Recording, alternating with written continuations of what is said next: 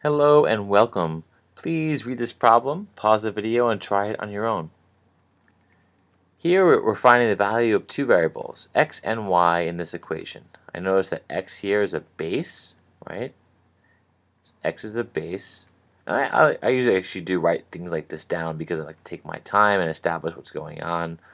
Y is an exponent. And I also notice that we have a fraction on the left-hand side, and then we get these big numbers, 55 to the third over 11 to the third. So we're dividing, right? This fraction means division.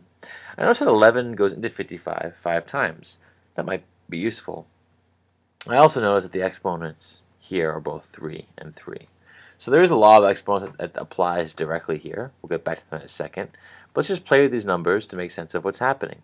By play, I mean kind of expand and manipulate and move things around. So expanding first. 55 to the third is 3 55s being multiplied, and 11 to the third is 11 being multiplied 3 times. Then I recognize that, well, we're dividing here these two products, so we can pair them up, right? 55 over 11 3 times.